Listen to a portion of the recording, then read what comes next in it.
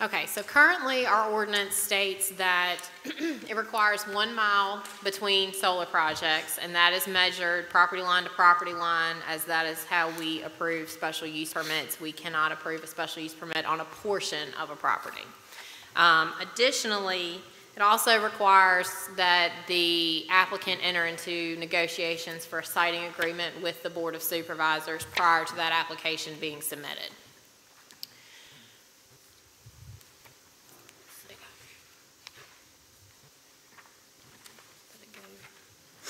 There we go. So currently we have 8 solar projects that are operational. They're listed on in your packet. We have 2 that are under construction. We have 1 that we are currently reviewing erosion and sediment control plans for. So we have not issued any construction permits, but they do have special use permit issued for that project. There are 10 projects that currently have special use permits issued for them, but we have not started reviewing plans or issued any construction permits for those. And we have 1 project that is going through the special use permit process. It actually goes to the Board of Zoning Appeals for approval or denial on Monday. So the proposed ordinance revisions, as we presented to you all at the previous legislative committee meeting, we are proposing to increase the buffer requirement or the radius back to 5 miles from 1 mile, which is what it previously was. And this map right here kind of shows you what that 5 miles would look like. And you can see the areas in the county that are outside of a 5 mile radius of any other approved project and could potentially accommodate an additional solar project. In addition to that, we've also proposed that no more than 2% of the total acreage within a single zoning district shall be approved for use as a utility scale solar energy facility. And I've broken down some current statistics for you on this slide. A1, the total acreage of A1 properties in the county is 471,292.82 acres.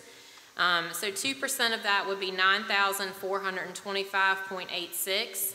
We currently have 16,974.3 acres in solar that is zoned A1. So as you can see, we would already be over that 2% cap if you all were to adopt that. The acreage in approved solar has increased since we originally discussed the 2%.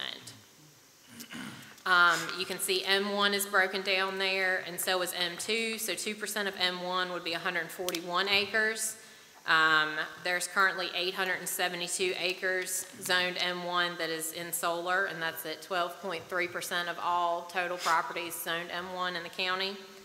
And then for M2, there's 6,842.54 total acres. 2% of that would be 136.85. And we currently have 125 acres in solar that is zoned M2.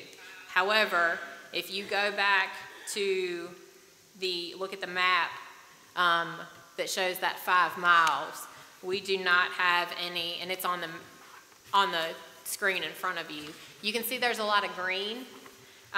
There is not a lot of M1 or M2. And that is because we currently have 2 properties that are M1 that are located outside of a 5 mile radius of any approved project. We have no M2 parcels that are outside of a 5 mile radius of a currently approved project. So you would not have any properties that are zoned M2 that solar could locate on. So this is just kind of additional breakdown of the individual districts and how they're zoned. This is countywide, and this just shows a breakdown of acreage per zoning classification for the entire county.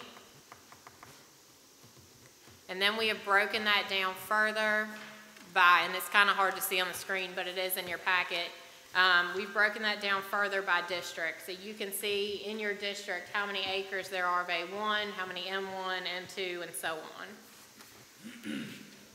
And this is total, this is not in solar, this is total acres zoned.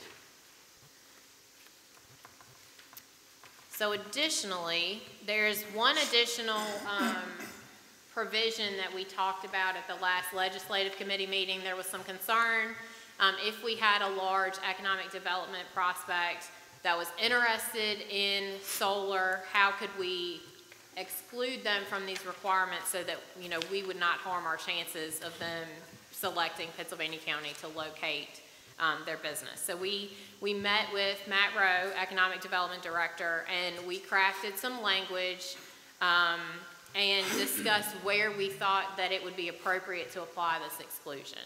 And so according to Matt, he felt that the only industrial park that we had that a business of the caliber that would be interested in green electrons or going green completely would be located at Berry Hill, so at the Southern Virginia mega site. So the language that we have proposed is that utility scale solar energy facilities shall be exempt from section 35-141C, items 1 and 2, which would be that 5-mile buffer and that 2% cap. And if the proposed project has entered into a power purchase agreement or similar agreement with a tenant company located within the defined boundaries of the Southern Virginia mega site at Berry Hill, which also has an approved local performance agreement with the Board of Supervisors. So this would only apply to companies that have come before you all. You all have negotiated a local performance agreement, and then they have also entered into a power purchase agreement with a utility company. So they would be the only ones that this exemption would apply to. And Matt felt that this adequately protected the county from any adverse effects relating to economic development that he could foresee relating to or updating our solar ordinance.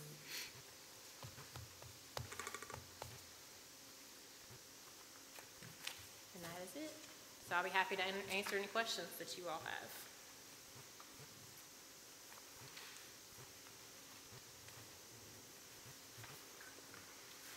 Any questions? Mr. Chairman, I make a motion that we proceed with sending this to the full board for their approval as presented, and stipulating that the ones that already have special use permits or have submitted the application for special use permits are exempt from the policy, but going forward, this will be the new policy. Do I get a second? I'll second. And Emily, just to be clear, because we thought time was of the essence of this, this is proposed to be advertised for action at the board's March business meeting, right? Yes, it is.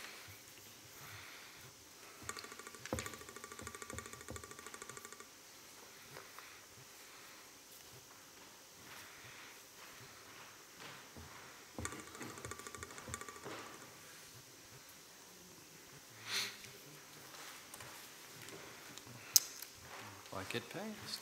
All right. Next, temporary residential occupancy of campers, ordinance review.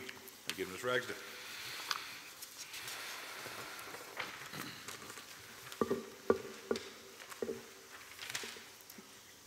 So this is another potential ordinance revision that we discussed at the last legislative committee meeting. And so it's coming back to you with a few changes that were discussed. So this is what our current ordinance says. It says that no major recreational equipment can be occupied unless it is located in an area that is approved for such use. And the only areas in the county approved for such use are approved campgrounds. And so we have very few of those. So the proposed ordinance language, we went through it pretty extensively last time, but I will go through it again. Staff removed, we asked you before if you wanted to restrict this to certain zoning districts. The legislative committee did not, so we removed that. So this would apply to all zoning districts.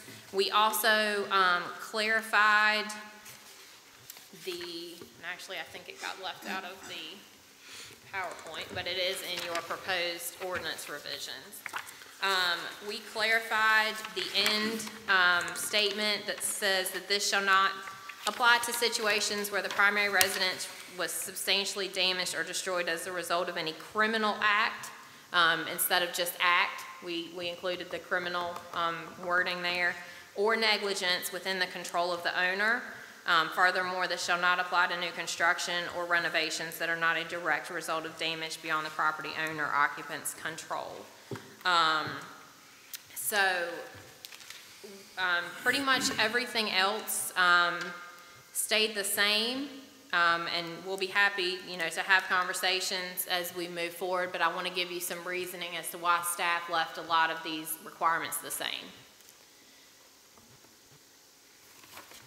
So here are some pictures, and these pictures are all campers that we have cited, located in Pennsylvania County, and all of these were cited based on complaints from adjacent property owners. So I'm going to go through and just kind of identify some of the issues that staff sees with these. So the first one, in this middle picture, it's kind of hard to see on the screen, but there is an electrical box there. It is not an appropriate electrical box. It is not installed with permits. It has a makeshift electrical plug wired into it, and it's being run with a drop cord. It's kind of hard to see in the picture, but there are all kinds, it's backed up right to that pole. I'm assuming that pole has a light on it. If you zoom in really closely, there are wires running from that pole to the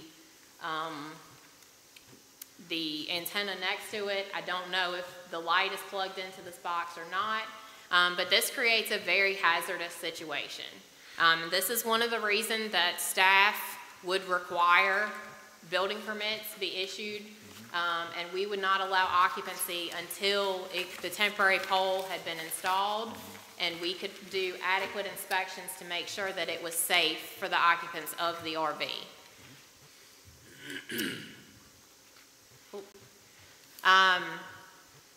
So the one on the left, that camper is in a vacant field. Staff has no knowledge of any previous dwelling there. Therefore, we have no knowledge of any well or septic on the property. As you can see, it's kind of hard to see in the picture, but they're starting to accumulate some stuff around it. And one of the complaints we got was it was starting to look junky from one of the neighbors. But additionally, we can't guarantee where their septic is going. There's a creek down the hill from this. I can't trespass on the property to see exactly where it's going, but I could have a good idea of where it will end up, based just on the fact that there is nothing around them allowing them to pump out their black tank and their gray water tank. And then on the right, this camper is inoperable. I think it was missing a wheel, and the other ones were flat. It's not movable. It could not be hooked up and moved down the road. There was no inspection sticker anywhere on the camper. All campers that have onboard brakes have to have Virginia inspection stickers in order to be transported up and down the road. Someone was living in this. They were not even using electricity. I'm not sure where their waste was going. I'm not sure of any of that, but we did receive a complaint. So that's another issue.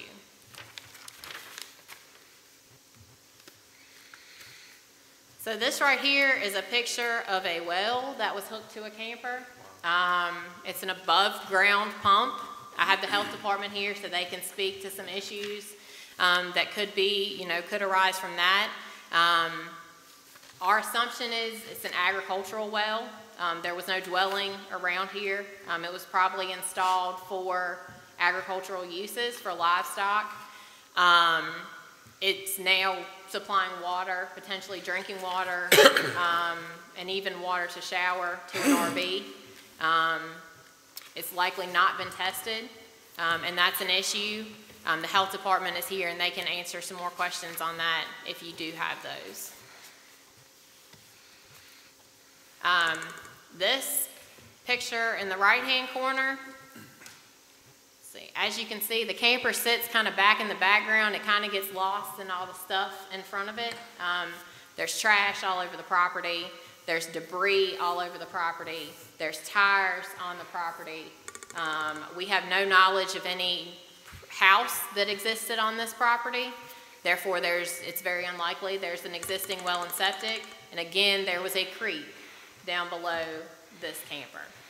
I can't guarantee you that that's where their sewage was going, but there's a good possibility, as there were never vehicles here, but we caught people going in and out. So they did not have a vehicle to move the camper, to take it anywhere to have it pumped off.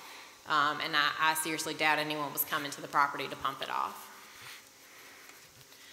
It's hard to see in the picture, but this one, there is a sewage pipe hooked up to the camper. There was a house located on the same property, but when we cited them, the homeowner told me that their sewage was not, that they wouldn't let them hook into their septic. So there's a sewage pipe hooked to the camper, and I don't know where it's going. And we know it's not going to the septic because the homeowner verified that. So just some superseding regulations. There are some things in here that we can change. We're requiring that they meet setbacks to our zoning ordinance. We're requiring that they have a current state inspection sticker, because if they're being moved up and down the road, they should, by state code, unless it does not have onboarding, brakes located on the trailer, they should have a valid current state inspection sticker per the state code. We also are requiring that they're up to date on their property taxes. One of those reasons is my staff currently does not issue building permits for properties that are delinquent on property taxes. And delinquent even means the first half of the year. So if it is past the due date in June, our system flags it as being delinquent, and you have to either get current on your taxes, or you at least have to enter into a payment plan with the treasurer's office and provide us proof with that before we can issue or will issue a building permit. And so I do not think that it is right to ask my staff to make determinations as to which situations it's okay to overlook that procedure and when it's not. I don't think it's fair to them to make those determinations. So we left that in here. But there are some things that we don't have any control over. And in a second, I'm going to turn it over to Kelly Waller, and I'll let her talk about some requirements from the health department if this is to pass. But they are one thing that their requirements supersede us. That's state code. So we at least have, at the bare minimum, have to meet their requirements. And so they oversee sewage disposal systems and public water supplies. So they're going to oversee your well and your septic and any connections to those. And then we also have the Uniform Statewide Building Code. And since the county adopted the Uniform Statewide Building Code, we have to enforce the statewide building code. We can't pick and choose which portions of it we enforce and which portions we don't. And so that regulates all construction trades, including electrical, plumbing, structural, and mechanical. So any new electrical service, any changes to electrical service, all of that has to be inspected prior to the utility company energizing that temporary pole, permanent power source. Any new plumbing lines that have to be run, that has to be inspected to make sure that it's at the proper depth, that it's not going to freeze and thaw, and that all the connections are made properly. And then we're not likely going to have a structural issue, but and mechanical is not likely an issue that's going to come up here either. But I'll turn it over to Kelly and let her kind of give you a rundown on some things that they would be looking at.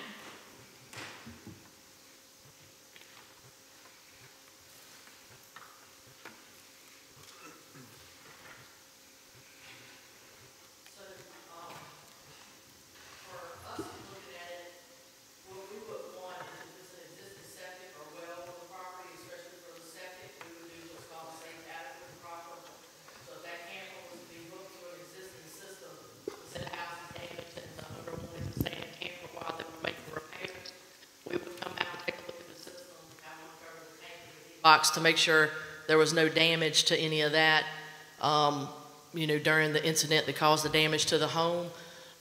If they don't have an existing septic, you know, that would be you guys letting us know that somebody's approached you about having a camper there. We would address that on a complaint basis of, you know, their sewage on the ground.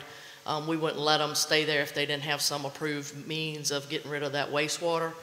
And as far as the water, you know, we would want that to be an approved source. So if it's already an existing home and somebody's staying in a camper, that well would have already been tested. Now, if it's something like the picture she had with the bucket that maybe is an ag well, they'd have to get that tested before we would say it's okay for them to use that well, you know, for drinking, cooking, and bathing in.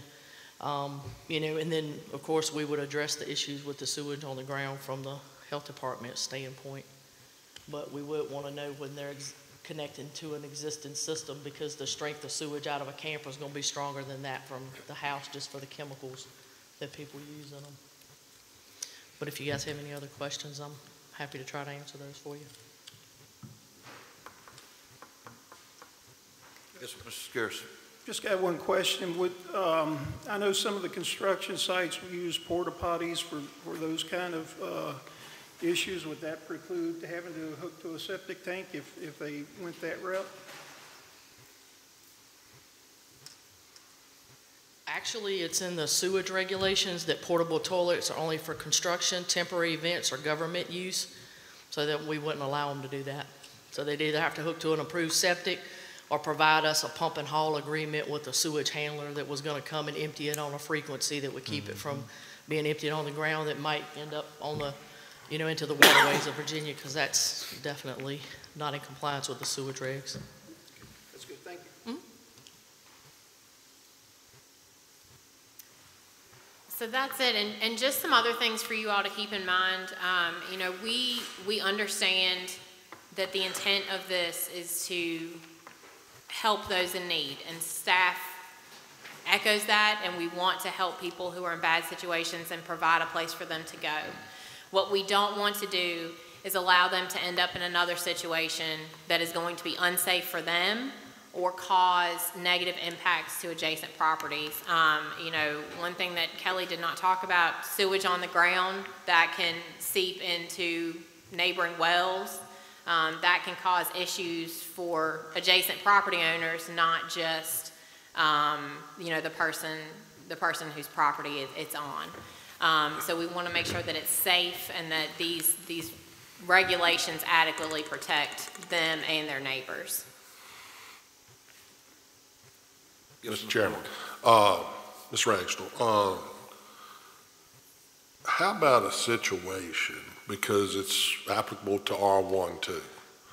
We have some properties in R1 that the landowner owns the lot that his house is on, owns the lot beside it that nothing is owned, okay?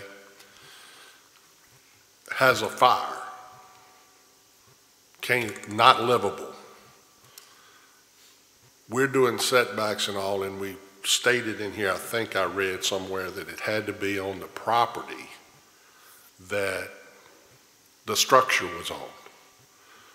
So what if it only makes sense in some of those R1s to put it on his lot that's next door that can still access his water and septic or sewage line?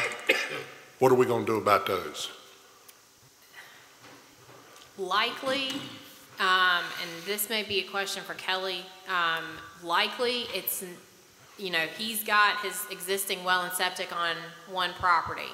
He's going to have to do a whole lot to be able to access or be able to reach potentially his existing septic, depending on where it's located on his property. He may not have direct access to it. I don't know if the health department would allow that, because they don't normally allow neighboring properties to use a. I mean, that could be a sewage line if you're on city sewage. I know of one neighborhood where it runs right through there. So it would be no problem to, one, it has water on that piece of property, and two, it would have access to hook up to the sewage line at hardly any cost. I mean, if it's gonna hook to public utilities, we wouldn't get involved in that. That would be between the property Okay. owner and the county and the public utilities, but if it's a private septic and you wanna go from the lot beside of it, you'd have to consider, is it gravity? Would they need to install a tank with a pump to get it to that system? Because putting any kind of components in the ground requires a permit from our office to do that. So they may have to hire a But private if it's soil public, we're okay. If it's public, then that would be between PCSA running, them running and connecting and having a tap put in, for them. That wouldn't be anything we get involved in. But if it's, hey, I want to connect to my private, system that's over here where I can't live and I'm gonna have to rework the whole, house site, and I just want to get over here on this piece of property, we'd have to consider gravity and, would it be able to go to that existing system? And where is the tank comparable to where? How much lines, how many cleanouts would they need? Because they're supposed to have one of those for every 40 feet. Yeah, and it is a complicated issue because when you look at some of the condensed population just off of 41, some of those lot sizes, make it pretty prohibitive to put, I know Yes everybody and would no. like So to. our ordinance has the ability to allow for reduced setbacks on lots that are smaller than what the current ordinance requires. So a lot of those in the 41 area, they were lots of record prior to the zoning ordinance being adopted. So the ordinance recognizes those and allows for reduced setbacks to help accommodate some of these uses.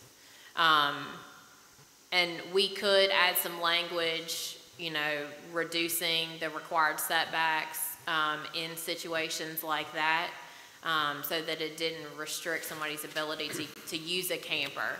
But those situations are few and far between. Most of them are going to be on lots that could accommodate them. And staff's thought of that is, if your neighbor should not be locating their RV right on your property line. They should have to meet the setback that you would if you were to put a building, because this is going to become technically a permanent structure for 6 months. It's not going to move. It's going to be a permanent structure, and it's going to be set up as such, so it should meet the requirements of all other permanent structures. But we could look at some language to reduce that. And this, the way we have to do it, doesn't come for just a specific case. It's covering all areas. In my mind, I'm thinking and looking at it from someone that has a tragedy and a fire and needs somewhere to live, and you want to be so flexible in that, but there are unintended consequences when you get too flexible. So I get it. I have a question. This came up to help someone that had potentially lost a good part of their home, if not all of it.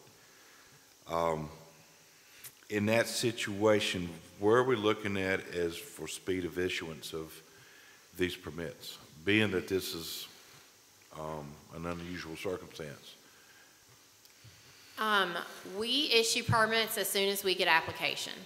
So once we got an application, if the homeowner is not doing the work themselves, they would have to hire a licensed contractor to do that work. And that's state code. I don't have any way around that.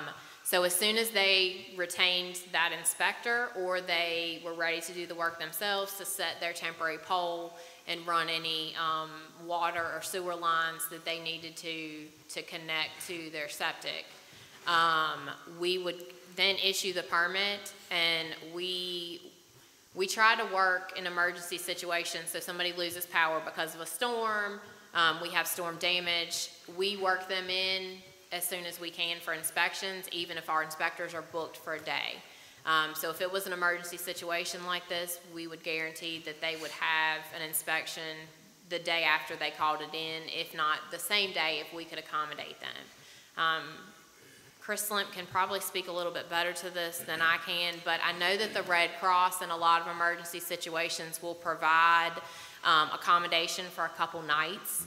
That as long as the homeowner did not procrastinate on getting, contractors to come out and do the work, that would likely cover the amount of time needed to get the permit issued and everything safely connected, so that they could move into their RV, so they would not be without somewhere to stay during that time period.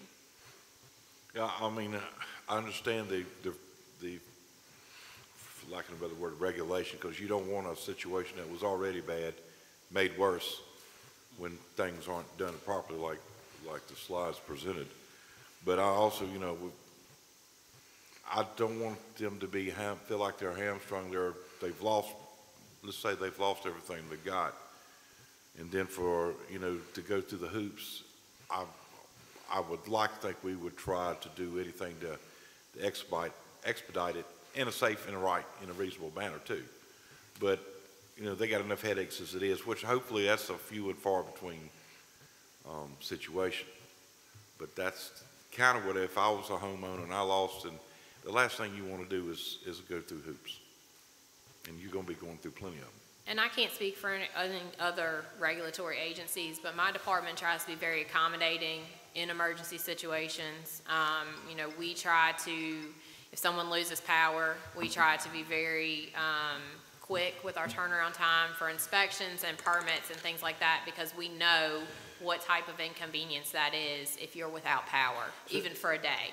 So Emily, just to be clear, in these rare situations where there are emergencies, I think it's safe to say that your office would prioritize these permits over others. Mr. Chairman, Mr. Ragsdale, just to kind of hitchhike on Mr. Cheshire's coattails there, I understand you're streamlining the process. Is it possible, and we don't want to put any undue stress on you, but maybe, for example, there should be some document, maybe one page that's simplified in the event of emergency that the public can digest quickly. Is that possible? Explaining the requirements? Yes, we could do that. We could put together some type of something similar to our building permit application, or a one-page informational sheet that would explain all of this and how to go about getting these required permits and inspections. Perfect. Thank you. Gentlemen, any more questions?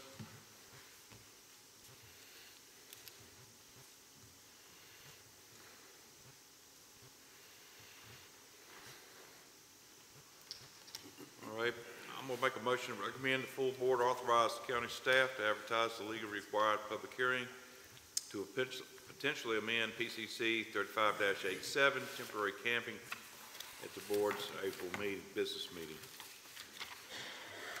I'll second the motion.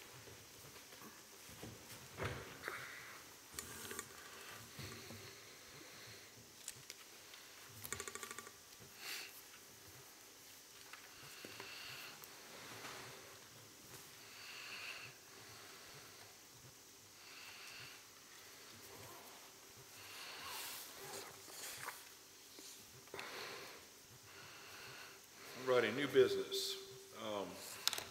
Planning Commission, Mr. Ingram, voting status change discussion. Mr. Ingram. You caught me off guard there. I did bring this up some time back. So Mr. Carlberg, that serves on social services, he's Mr. Dudley's appointee. He started beating a drum on this, and back then I said, well, I'll bring it up and try to make sure that there was uniformity amongst all the boards, and this was the only board left to where we needed to address whether or not the Board of Supervisors member was a voting member, which meant that that respective district would get 2 votes. And so if you leave it as is, that's what will happen. If you simply say that the Board of Supervisor member is a liaison and that he is not a voting member, that will correct the problem. Thank you. Any discussion, gentlemen? I'll just point out, I don't have a problem one way or the other with it, but in the over 7 years I've been on the board, I don't know that on the planning commission it's ever became a problem. because it should be like Mr. Dalton right now. It's his district, it's his constituents. He should have the pulse of them more than anybody else. So I would certainly hope we as a board, once it got here, we're gonna follow him anyway, and be respectful of his district. So in that particular one, I don't see a big deal, but I do agree consistency is probably a good thing. But, you know, I just don't see in that particular category where it's of the magnitude, but it does make perfectly good sense to be consistent, and then you got the same thing going everywhere.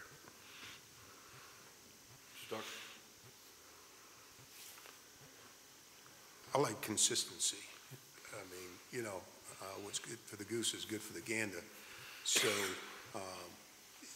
obviously, all of our colleagues, we respect each other's, you know, boundaries and districts, that sort of thing. But I think it's important that we present uniformity and consistency across the board. Any other discussion? I'll make a motion that we send it to the full board to approve the change to the Planning Commission to bring it in line with all the other committees and commissions that we have, that it's a liaison position. Do I get a second? I'll second that.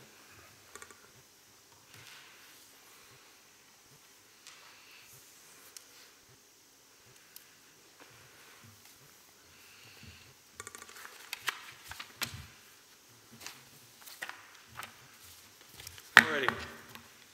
Matters from the committee members, if any. Mr. Tucker, do you have anything, sir? Nothing at this moment. Thank you. Good meeting, sir. Mr. Warren? No, sir. None for myself. My meeting is adjourned.